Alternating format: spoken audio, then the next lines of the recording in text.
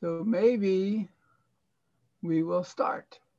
And our next speaker is Ronan from CUNY, who will talk on an asymptotic for the growth of Markoff-Hurwitz tuples. All right, thank you very much, Mel. Thank you for the introduction. So what I'll be presenting today is joint work with Alex Gambord and Michael McGee. So let's dig in here. I guess I should probably tell you what a Markoff-Hurwitz tuple is, but to do that, the first thing I want to tell you about, talk about is what a Markov triple is. Let's start at the easier case. So this is the so-called Markov equation, which is a Diophantine equation. X squared plus y squared plus z squared equals 3xyz. As soon as we see a Diophantine equation, I think the first thing we're looking for is, does this have any integral solutions? And you stare at it long enough and you see, oh, of course, there's at least one. Sub in 1 for every coordinate. And 1 squared plus 1 squared plus 1 squared is famously 3 times 1 times 1 times 1. Okay, so there's at least one solution. In fact, there are much more than just the one solution. There are infinitely many solutions. So this equation was first studied by Markov in 1879, and there are all sorts of interesting number theoretic applications to this specific equation. I'm not going to be really getting into any of these in this talk. Looking at the program, I see our next speaker might be hinting more at some of these applications. But rest assured, the applications exist, and they're quite interesting. So now that we know that solutions to this equation actually exist, maybe the next question we might ask, well, I already sort of gave part of it away. Are there infinitely many solutions? And the answer is yes. And then maybe the next question you might ask is, well, how did they grow? How many solutions are there with a maximum coordinate less than or equal to, say, r? So if we denote by m the set of, let's say, positive integral solutions to this equation, we'll call these the Markov triples. And maybe we denote this function m of r, which is counting the number of Markov triples with maximum coordinate less than or equal to r. Then there are some results out there that give some asymptotics for this m of r function. Okay, so the most famous, or one of the most famous results here is a result by Zagier in 1982, who said that this counting function is approximately a c times log r squared. And there's also this nice big O error term here, log r times log r squared. And this got improved a little bit in 1995. McShane and Ribbon trimmed off a little bit of that big O error term, shaved off a factor of log r. Okay. So this is sort of the Markov equation, but this is actually just the n equals 3 case of the type of equation that I'm going to be talking about today. Because you see this Markov equation enough and you're sort of naturally tempted to try to generalize it. And there's kind of one natural generalization staring at you in the face. Maybe instead of looking at the sum of 3 squares, maybe you look at the sum of n squares. So that's the equation I'm going to be talking about today. This is the so-called Markov-Hurwitz equation. So now we're going to be looking at an equation x1 squared plus x2 squared plus all the way up to plus xn squared. And we're going to compare that to the product of x1 through xn times some parameter a. So a here is some constant. If you want to make the analogy back to the Markov equation, you might say, okay, maybe a should be n. That's sort of the most direct generalization. But today we're going to be a bit general than that. We'll just say a is a constant. If you want a specific constant, you can visualize n in your head here, and you're not going to lose too much. When a is equal to n, we can quickly see that that nice example that was staring us in the face earlier easily generalizes to this n variable setting, right? 1 squared plus 1 squared n times is equal to n times 1, 1, 1, 1, 1. So if a is equal to n, this has at least one solution, the solution where all of the coordinates are equal to 1. So that's good. This is not a vacuous equation. We're going to be interested in counting solutions to this equation today. Let's see, to be a bit more formal here, let's say v of z plus is going to denote the set of solutions to this equation with a positive integral coordinate.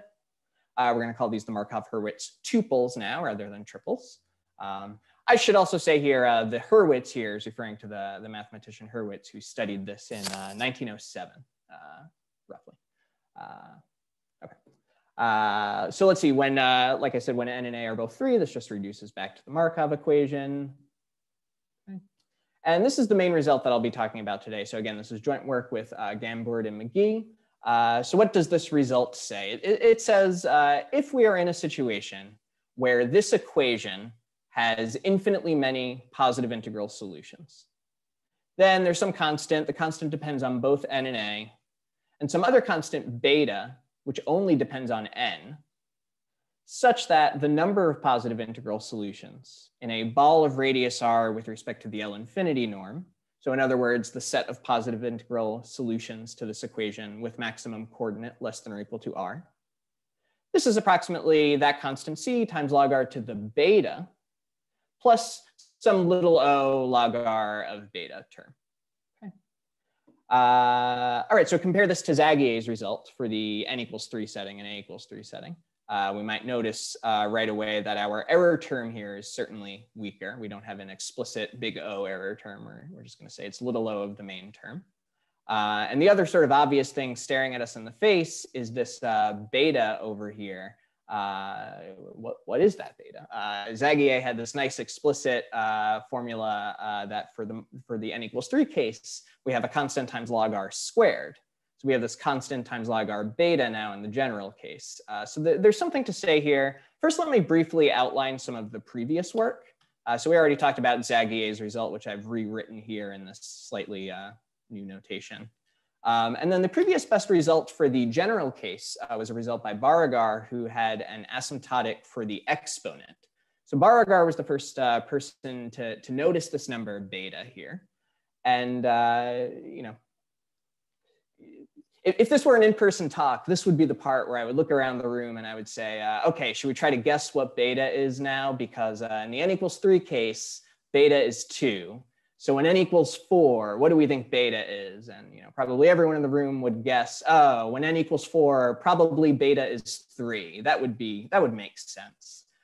Surprisingly, that's not the case.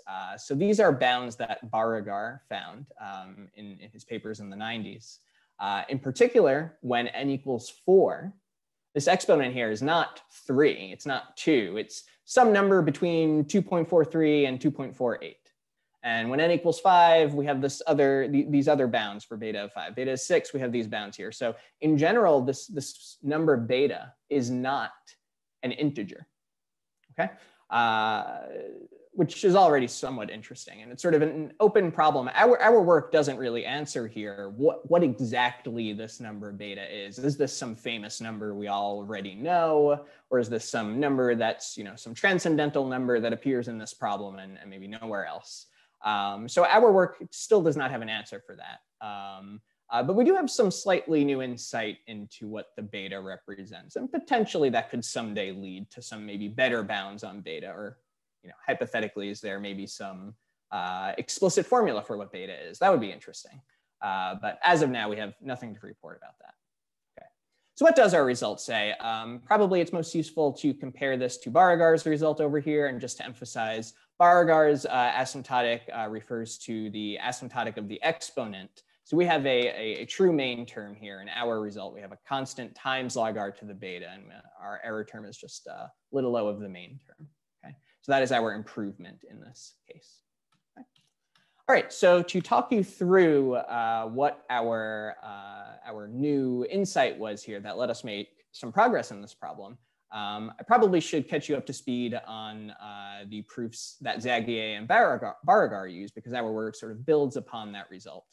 So for the next little bit of this talk, I'll be just talking through some observations about how to generate these tuples. And these are all observations that were known to Zagier and Beauregard. And then towards the end of the talk, I'll try to indicate what our primary new contribution was that let us make some progress here. Okay. All right, let's see.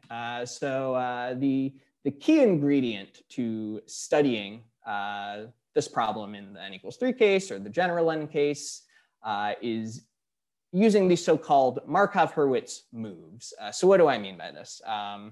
Take that Markoff-Hurwitz equation. Let me go back to it over here. Take this Markoff-Hurwitz equation. And instead of thinking of this as an equation with n variables, why don't we fix all but one of those variables? Okay, so fix all but one of these as some specific number and leave one as a variable. And then I have a quadratic in that one variable, right? So we can rewrite the Markov-Hurwitz equation as this nice little quadratic equation in the variable, let's say xj, and we fix all of the other variables. Maybe they're fixed at the coordinate of some existing solution, right? We know when a equals n, there's at least one solution staring at us in the face. So maybe we fix all of these other coordinates as the coordinate at that solution. And then we have a quadratic in this other coordinate. And you give this problem to your favorite pre-calculus student. And what they tell you is there are two roots to this quadratic polynomial, probably. There are at most two roots. And they satisfy this equation over here that the sum of these roots should be the negative xj coefficient, okay? And you stare at this long enough and you realize, oh, wait a second. We know the right-hand side, right? A is fixed, and we said we fixed the xi's other than xj to be the coordinates of some solution that we know.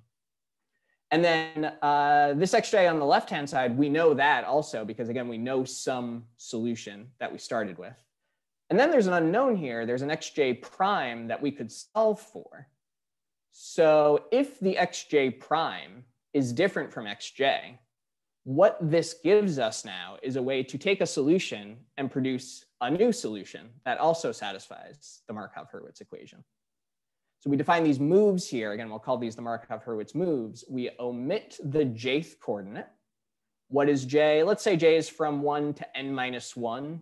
It turns out nothing interesting happens when j equals n. It basically doesn't give you a new solution for whatever reason. But when j is between 1 and n minus 1, we omit the jth coordinate, and we add on some new coordinate at the end, which is basically coming here from this equation that should be telling us a new solution, okay? And the point of these moves here is you sub in your favorite solution to the Markov-Hurwitz equation, and this move should hopefully give you a new solution, okay? So you get this nice tree-like structure. So let's try to visualize the tree here. So this is the Markov case, n equals 3, a equals 3. So this is the classic Markov equation. We said 1, 1, 1 was a solution to that equation. So what happens if I tried to apply one of those moves to 1, 1, 1? I would remove one of these coordinates and then replace it with the coordinate, I guess it would be like 3 times 1 times 1 minus 1. Okay, so I apply that move. Oh, I have a new solution now, 1, 1, 2. This is a Markov triple. Sub that into the Markov equation, it will check out. And in this case, if you apply either of those two moves that I talked about earlier, you'll see that both of those moves give you 1, 1, 2. So in this case, the first move and the second move applied to 1, 1, 1, they give you the same thing, okay? So we can keep applying these moves and so on and so on. Eventually you get to the point where the moves are giving you different triples. And then from that point on, you're going to get different triples every time you apply these two moves to an existing triple. So you get this nice branching tree over here. And it turns out, it's not completely obvious here, but it turns out that not only are these all triples to the Markov equation, these are actually the only solutions to the Markov equation. Obviously I'm truncating the tree here, but if you imagine the infinite tree, that infinite tree there gives you all of the solutions to the Markov equation. And this is good news if you want to count solutions to the Markov equation or the Markov-Hurwitz equation, because now you've reduced the counting problem from mysterious solutions floating, in Zn to studying a tree and maybe studying the action of moves on a tree. Okay. Here's the tree when n and a are both 4. We apply the moves to 1, 1, 1, 1. You see a similar sort of tree structure. Now I generally have 3 branches at each step. If I can draw your eyes to the rightmost branch, there's 2 things that might stand out to you. There's the obvious thing, which is the rightmost branch is not so symmetric with the rest of the tree because we only have, it looks like we're only getting 2 branches off of each node instead of 3 that we generally get everywhere else. That's actually not the part I want to draw your attention to, even though that's probably what your eyes see first. The part that I actually want to draw your attention to over here is look at the maximum coordinates of look at the maximum coordinate of the tuples on the rightmost branch. So on the rightmost branch, the maximum coordinate down here is 571. and compare that to the maximum coordinate of the leftmost branch, which is, what is that, like 99 million, okay? So several orders of magnitudes difference in the maximum coordinate of the leftmost branch versus the rightmost branch. And if you look at these other maximum coordinates, you'll see there really is a gap here between like the left side and the right side. That in general, these maximum coordinates, they tend to be closer to 99 million probably than they do to this 571. So this rightmost branch is really growing much slower than the other branches. And actually this poses a problem here, because if you're trying to reduce this counting problem from counting solutions to counting the growth of a tree, well, now I have a tree where one branch is growing much slower than the others. It's sort of much harder to account for that. And very roughly speaking, this rightmost branch is sort of the primary obstruction in this problem, and why where Beauregard ran into some trouble. And dealing with this right branch is actually our primary new contribution. Okay. So before I can get to exactly how we addressed that and how that comes into play, let me give you a little bit more of the ingredients of the proof that, again, essentially Zaghi and Beauregard used these same ideas. So this is not necessarily anything new. First, you can take that Markov-Hurwitz equation. It turns out you can normalize it. That parameter A doesn't really do too much. You can kind of absorb it into the other coordinates. And now instead of looking at positive integral solutions, you're looking at solutions on this lattice over here. Okay, that's an unexciting normalization. Okay, those moves that I talked about earlier, I can rewrite these now as moves on the normalized equation. Okay, and here's the big idea that's important for getting a lot of this to work. We have these moves which are representing nonlinear functions, right? We have this annoying product here. It's a big old product of a lot of these z coordinates. And well, a nonlinear map is fine, but a linear map is almost always easier to work with. And as soon as you see this product, you're sort of tempted to say, is there a way to linearize this in some way? Can I turn that product into a sum? Can I take a log maybe of each coordinate and get a linear map here? And you can't quite do that because the last coordinate of this move is not exactly a product. It's a product minus something else. But if that product is very large, you can kind of get away with approximating that coordinate as just the product of the zi's where I is not equal to j. And if you do that, then you can go ahead and take logs. And what ends up happening is you induce these linear maps now, which are approximately corresponding to the original nonlinear maps that we were trying to study. Okay. So we get these linear maps here. I'll call this gamma. And we're led to study the action of these linear maps on this non-negative ordered hyperplane over here, which is basically the analog of the solutions to the Markov-Hurwitz equation after we normalize, after we linearize. We're looking at what these maps gamma do to this non-negative ordered hyperplane. So this is now becoming sort of a dynamics problem. Okay. We form this semi-group gamma, capital gamma, generated by these n-1 moves. So we're studying the action of big gamma on H. And I'm going to show you some pictures in a moment here. At first glance, this hyperplane is in Rn.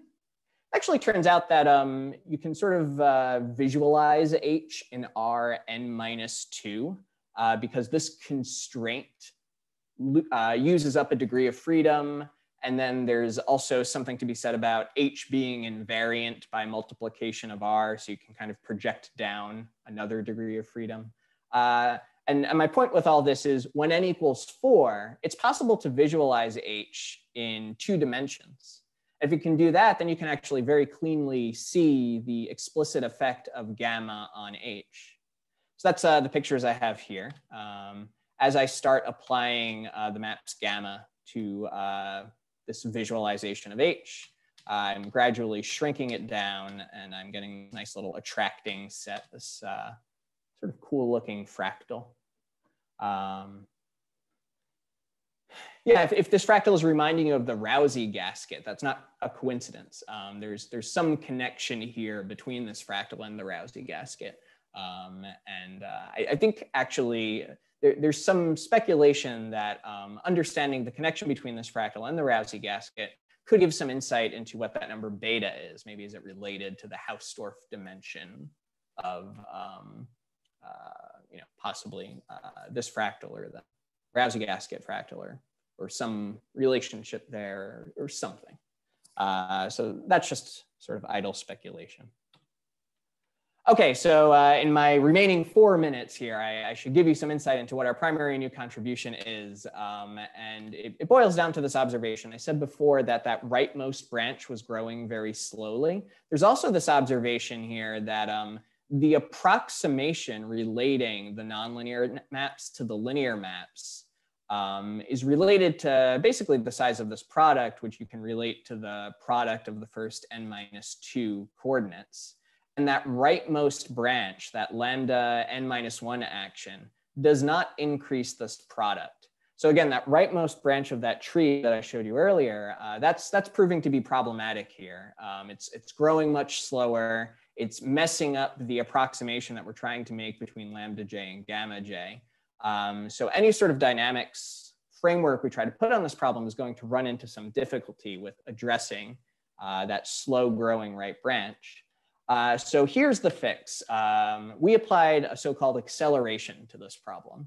And this is a technique that has been used in some symbolic dynamics papers before, but we were the first to apply it in this particular setting.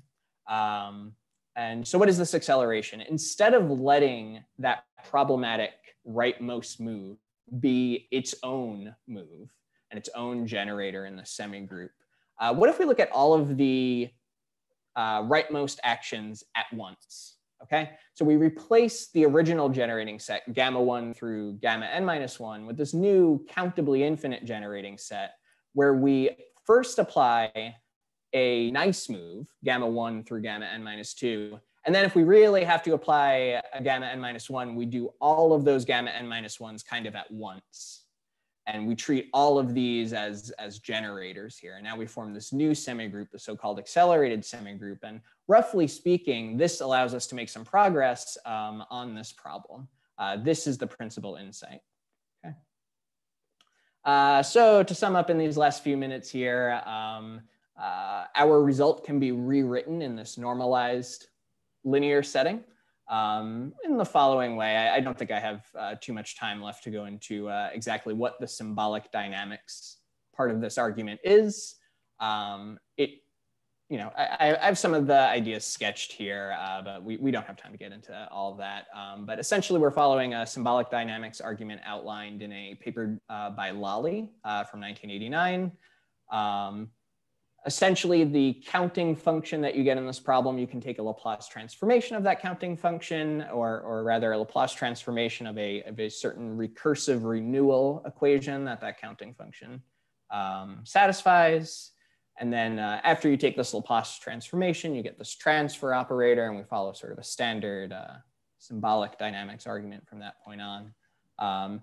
Obviously, the accelerated semigroup throws a little bit of a monkey wrench into things, because with these countably infinitely many generators, objects that are often sums are now series. So we have to deal with that in some way, but that can all be accounted for. And in the end, sort of the result that you want in this setting does go through. Okay. All right. And then there's some possibility of some future work here, which would build upon a result by Bourgain, Gambord, and Sarnak that was announced in 2016, that almost every number that shows up as a solution to the Markov equation is a composite number.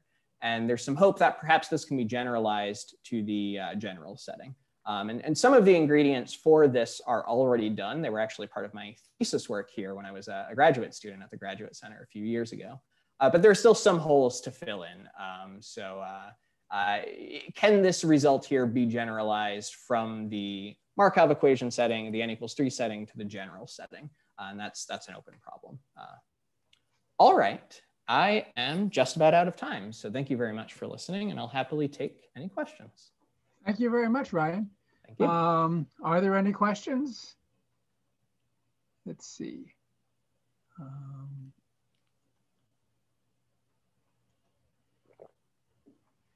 Kevin Johnson says, good to see you, Ryan, but that's not a question. Good to see you too, or to hear your written words. So thank you very much. Thank you. The next talk will be in 5 minutes.